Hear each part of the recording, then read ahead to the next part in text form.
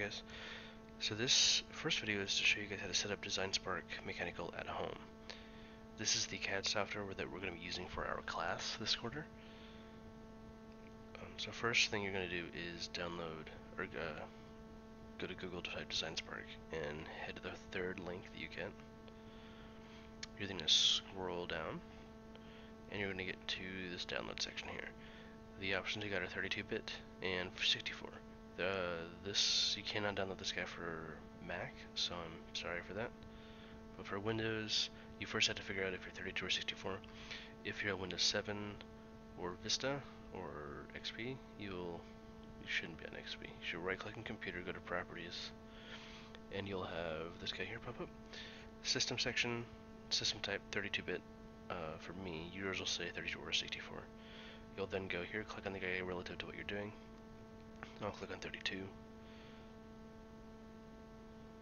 and download. I already have the file. You're going to click save.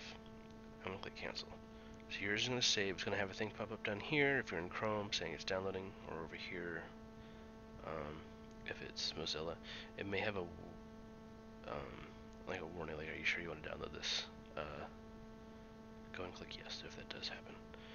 And this is the page you'll get. I'll go ahead and wait for you. This is going to take a few minutes. Go ahead and pause the video. And let it catch up. Once it's finished downloading, go ahead and restart it.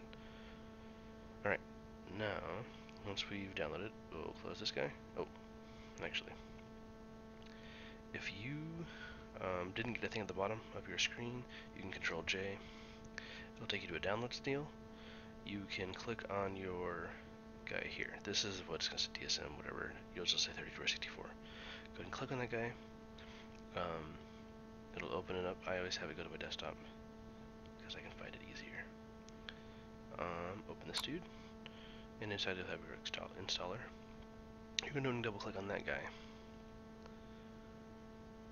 and we'll wait for him to come up. A guy will show up that says, asks you if you want to run him. When he feels like cooperating, it should give us this guy. There he is. Run. It'll have our installer pop up. This dude right here. We're going to go ahead and click next. Okay, so you guys have a habit of clicking on, I'll just breezing through these, and then you guys download a lot of stuff that I get to go through all the laptops and remove. So please read things as they come up, so you can see that it's got the name of what we want in here. It's not malicious of any form, so I agree. I'll go next. It goes to where I want it. This is the path. Leave it as default. We'll go into wherever, and we're good to go. We'll wait for it to install. This may take a few minutes. It's a big program. This guy is a demanding program on your processor and your RAM.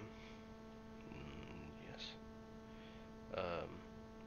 You'll want at least 2 gigs of RAM, preferably 4. Very preferably 4. And you'll need at least a dual core. It will not do well on a single core at all. It gets clunky and it'll get laggy, and it'll be very, very slow and very frustrating.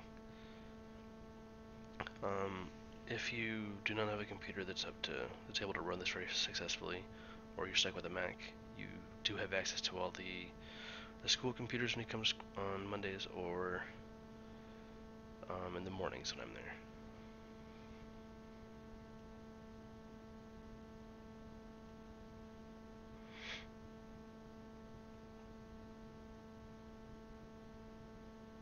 So we'll just wait for this guy to finish. There we go. Close. Alright, now it's probably not going to ask me, but it should ask you. When you first start this guy, you're going to right-click, run as admin. If you don't, you could run into some issues. You really need to run it as admin so that it can access the registration server that it's going to try to talk to. Unfortunately, this guy's free for us, but he comes at a price of always needing to be authenticated by the registration server, which is, it's annoying. Alright, run as admin. Yes. You guys should have these authentication things popping up. Mine's probably not showing them because it doesn't capture that on the recording software. So this guy starts. if this stops and does not load, let me know and I can help you figure it out. It's probably because you didn't right click and run as admin. Or you had a firewall, or you had something. Yeah, so mine just opens the program, just asks me to re-register. You are going to probably get a registration. You're going to get a registration deal. If you were one of my students from before, you will have an account already. This is the guy who's going to pop up when you first see that guy. Register, creates an account, or login. Create with an email or password. Your email would, if you were with me before, would have been your student email, and if you make one, you'll use your student email. And your password should be, you should have that. If you don't, let me know, and I should have that for you. However, if you're one of the new students who hasn't done this before, you'll need to click on this guy, and this guy's gonna pop up. This really isn't any of their business, so don't put your name. Please don't put your name. Just put a fake name or student. Business email is going to be your school email. Please use like CRMS than your first name. That way I can figure you out. And I'll have a password that I would give you so that I know what it is, so I can help you out if I needed to. Freshman should be a student in here. Just enter a random, just numbers. Just pick random things. I think it wants you to fill out all of those fields. Company name, you could put the school name, or you could just put gibberish down. That's not important. In fact, you put gibberish down for all this, except for this guy. This guy is a 10-digit number, preceded by, I think, 3 zeros. And unfortunately, these guys aren't very good at their own game. So just put 3 zeros and some random numbers up to 10, up to a number of 10 numbers, and that should get you through. If it doesn't, let me know and I'll help you get it registered. Once you have all these filled out, register, you got to accept. It'll send you an email that wants you to activate it. You'll need to go click that and activate it. It should be in your student email. It could take a long time. These guys, it could take a while. And then you're going to open it. It's going to send you to your start page, which shows up every single time you open this program. It's this little ad thingy. You just close start page, and you're good to go. You go to File, New, Design, and you're solid.